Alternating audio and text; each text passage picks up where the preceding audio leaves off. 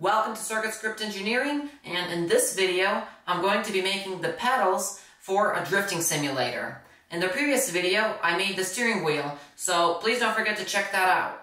But for now, let's get into it. I started by cutting a piece of 2x4 to the correct length. To it, I will mount all my pedals. I will cut a piece out of plywood to use as the pivoting part for the throttle pedal. I don't have any metal working machines, so I will 3D print the pedal pad itself.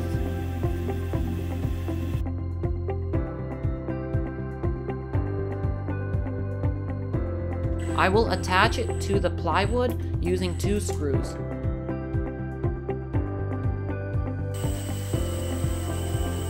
I will also use a bearing for smooth pivoting motion. To reinforce the bearing from both sides, I 3D printed these rings out of PETG.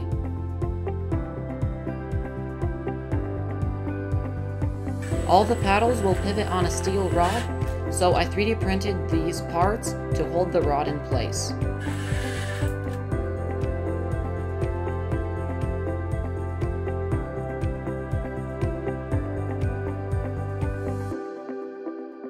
I decided to add a third part for extra reinforcement. The pedals will need to return to their original position, so I will use this thick rubber band to pull them back into place. In order to detect the position of the pedal, I will use these potentiometers, one for each, the throttle, the brake, and the clutch.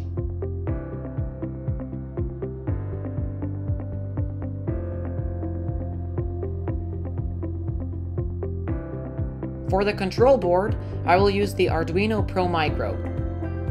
It came unsoldered, so I'm going to need to solder these pins to it. These parts will connect the potentiometer to the 2x4 and will attach the pedal to the potentiometer using a wire.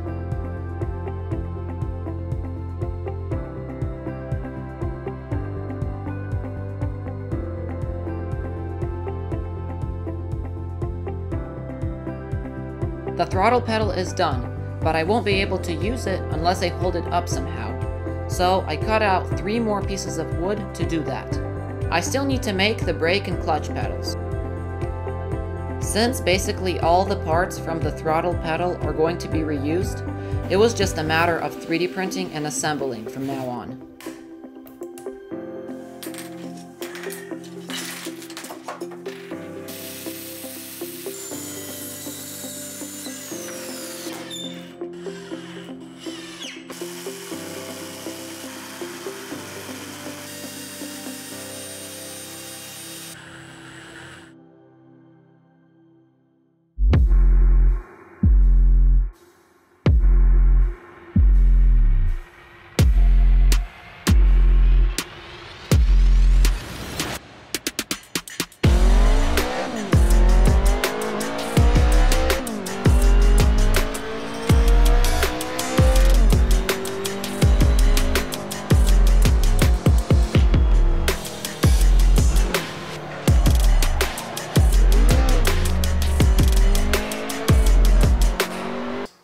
Just kidding, it wasn't really like that, but the pedals work very well with the simulator, as well as with my steering wheel. I can easily control the car, and it's very fun in the end.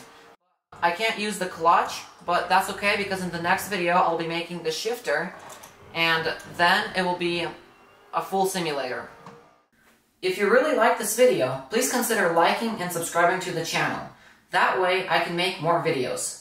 I would like to say a big thanks to all my subscribers and all the people who commented to my previous video, the steering wheel that I made. Please don't forget to check that out. A few of these people are Jay Zayden, Strange YYEBX, and Aparna Pandy 9737. And to a lot of other people too. Thank you so much for commenting on my video, and please continue. The next step is to make the shifter and the handbrake, and that will be in part 3 of these video series.